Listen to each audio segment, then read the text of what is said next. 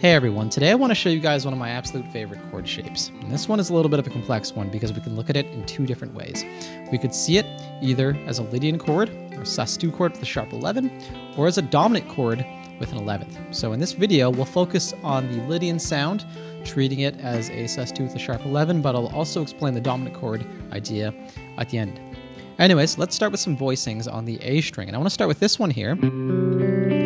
Again, this is C sus2 with a sharp 11, but I want to start with this voicing in particular because this is probably the easiest one that you will play because we have this open G string here. So if we play this built off another part of the neck, we have quite a stretch, as you can see. So if I build it off of D, it's going to look like that, which is going to be really hard to play. So we'll play it like this here. To make it easier for yourself, you could also try it with a capo. So if I have a capo, then I can play the same voicing with that open position chord right there.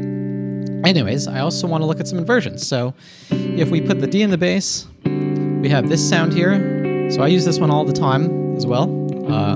Just such a beautiful, kind of whimsical chord. We put the F sharp in the bass with a sharp 11. We have this really nice sound here. And this one's a really good one to demonstrate how the chord is built, because as we can see here, if we take the bass note off, we have a sus2 sound, and then we just add the sharp 11 in the bass, which gives it that bit of rich emotional complexity.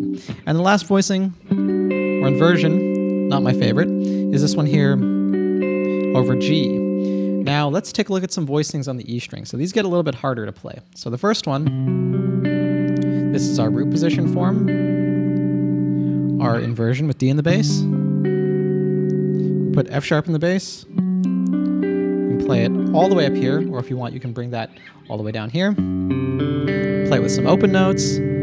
And then with the fifth in the bass, we have that.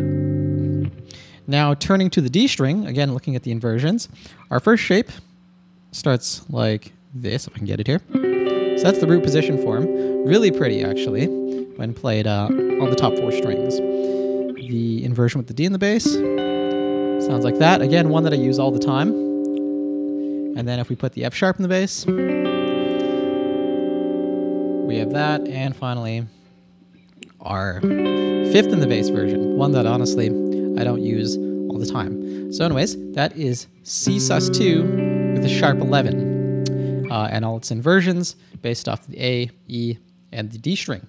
Now let me explain this chord as a dominant sound. So if we take a look at this example here, this would have been our inversion with the D in the bass. We can treat this as a root position chord here.